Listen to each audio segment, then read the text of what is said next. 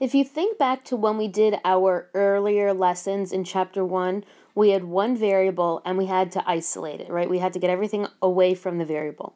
In this lesson, there's multiple variables. When you have two or more variables in any given equation, you have this thing called a literal equation.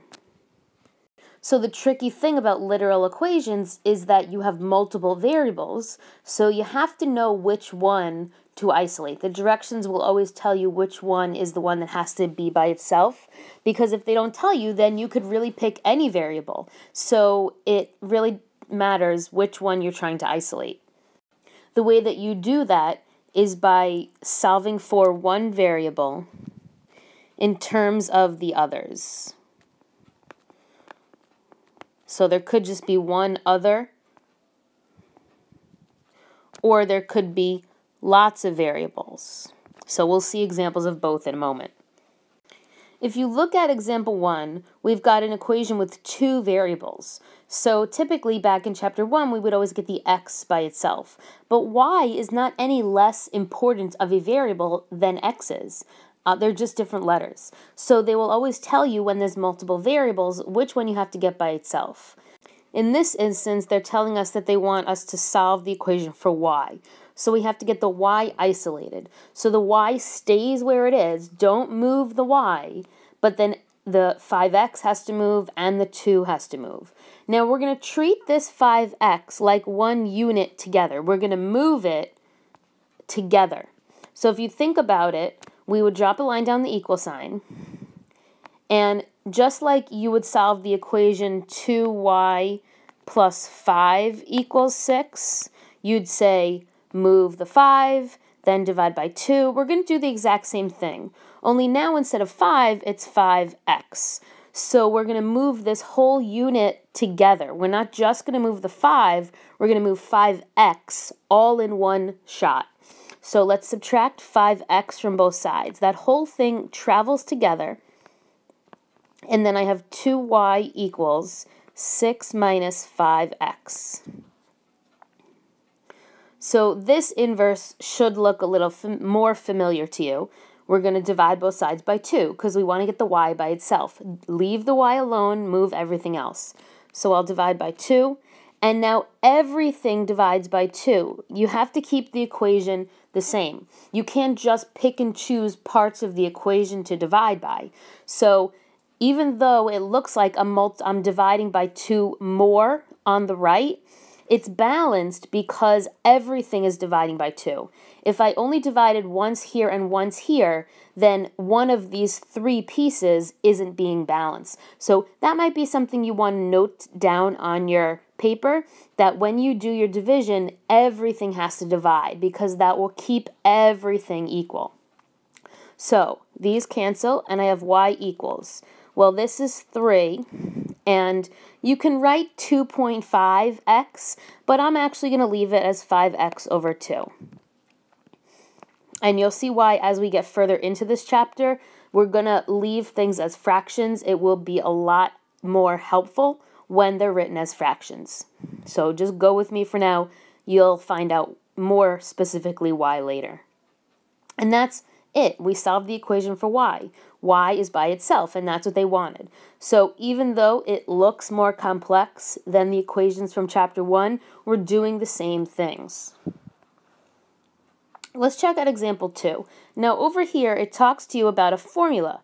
A formula is just one representation of how one variable relates to another. So V, L, and W, and H are all relating to each other using this formula for the volume of a pyramid.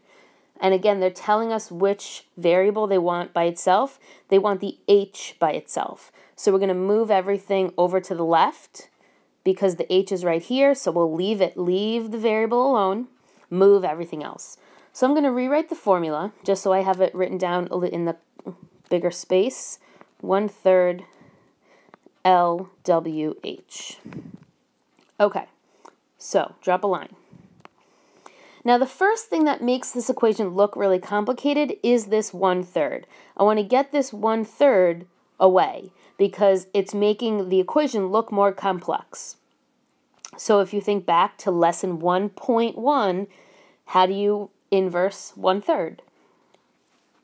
The answer is multiplied by the reciprocal. So that cancels, and then I do 3 over 1 over here, or just 3. Actually, I'll do that because it looks silly to put the 3 over 1. So then I get 3v equals LWH. And again, they want the H by itself, so we have to move the L and the W. Now, just like when we were up here, we moved the whole 5x as one unit together, I can move the LW as one unit together. I can move it over together. Now, what operation do you have over here? This is all multiplication. So the inverse of multiplication is going to be division. And because I want to move them, and I can move them all as one unit together, leave the H because that's what they want, and I'm going to move LW together, just like I moved 5x up here. Move it all together. So let's divide by LW, and then you get H equals 3v over LW, and it doesn't matter whether you use lowercase or capitals. It will when you get to college, but not right now. And the H is by itself, so I did what they wanted. All right, let's check out another formula that you're hopefully a little familiar with. This formula is the formula for converting Fahrenheit to Celsius, 5/9 times F minus 32. So we use Fahrenheit here in the United States, but most other countries use Celsius, just like most other countries use the metric system. So people who have international conversations, people who are businessmen or women that work internationally, or if people communicate with others internationally, then they need to be able to convert between Fahrenheit and Celsius, or the customary system, which is what we use in the United States, and the metric system. So, real life example, let's calculate something. Which has the greater temperature, the sun or this lightning bolt? So the sun is given in Fahrenheit and the lightning bolt is given in Celsius. So they give us a formula, and let's just plug stuff in and figure it out. So you can do it one of two ways. The first way would be to take the sun temperature, plug it in for F, and find out what the sun would be in Celsius, because then you can compare it with the lightning. The other way is to take the lightning, plug it in for the Celsius, and then find the Fahrenheit value of the lightning, and then see how it compares to the sun. So it doesn't matter which one you do. Based on the formula, it looks like it might be easier to plug the formula for the sun in, the temperature for the sun, and then solve for C. So I'll do that, but I'm going to write the formula. C equals 5/9 times F minus 32. I'm just going to write it over again. And now I'll plug in the temperature for the sun.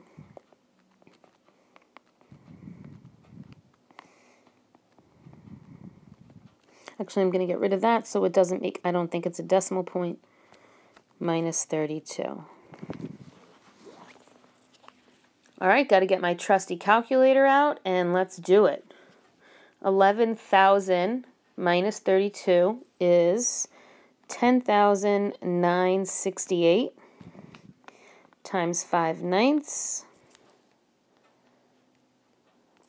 That gives me a Celsius temperature for the sun as 6,093. And I'm rounding because it's 0.3 repeating. So I'm just rounding it because it doesn't have to be precise. So that represents the sun. Clearly, lightning is significantly hotter because it's 30,000 degrees Celsius. So the lightning is going to be the hotter temperature.